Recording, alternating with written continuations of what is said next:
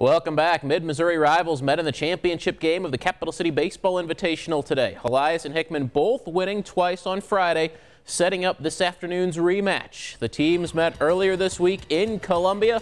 Helias came from behind to win that one. Crusaders scored first this afternoon. Second inning, though, Hickman's Colby Fitch with a two-run single into right gives Hickman a 2-1 lead. Stayed that way until the fourth inning. Jordan Backus, the ground ball, he is out at first, but a run scores. That ties the game up at 2-2. Later on, Crusaders had two more runs. Brock Gershner grounds to second.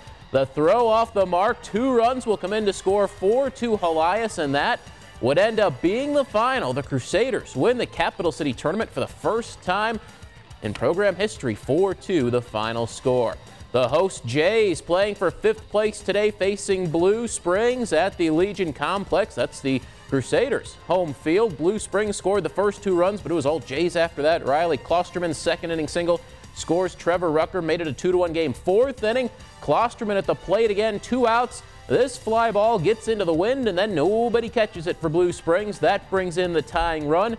Jays would add 1 more in that inning on a throwing error. JC goes on to win this one big, 8-2. Jays win 2 of 3 this weekend. You can read more about the Capital City Invitational and the Crusaders championship run.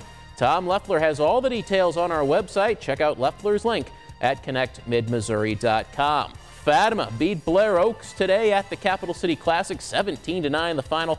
Rockbridge wins the championship game of the West Central Missouri Tournament in Sedalia. Beat Rockwood Summit today. Centralia over California in baseball today. Vienna falls to Bourbon. Hallsville loses a pair to Macon and Kirksville.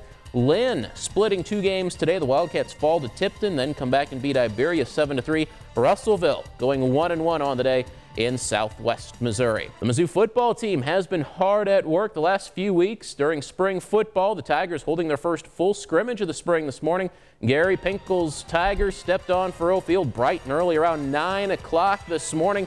Good day for redshirt freshman linebacker Michael Shear. Picks off this pass of Matty Maux. He also intercepted James Franklin during the scrimmage. 2 picks for him. The Tiger offense would get the scoring started on this 27-yard touchdown run. Greg White takes it in.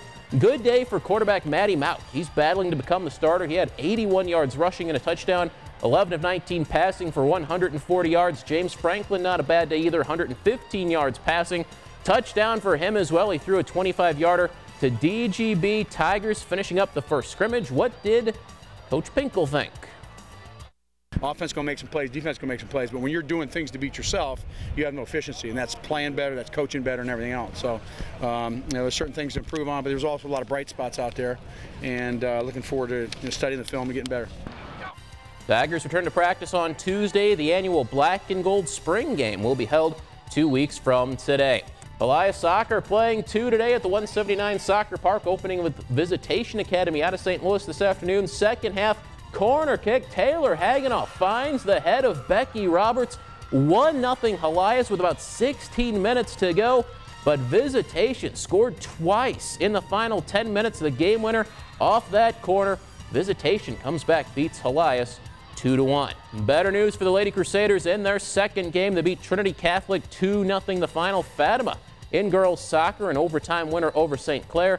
Rockbridge and Hickman both coming up short in soccer today. And finally, some track and field for you. 10 mid-Missouri schools in Wardsville today. The Blair Oaks Relays. This is David Holland of Southern Boone beating everyone to the line in the 110-meter hurdle events. Helias takes first in the 4x2. Jordan Walker running the relay anchor leg there. Helias winning the team title on the boys' side with Southern Boone in second place. Fulton's Haley Tobias on the girls' side, the champion in the 100-meter hurdles.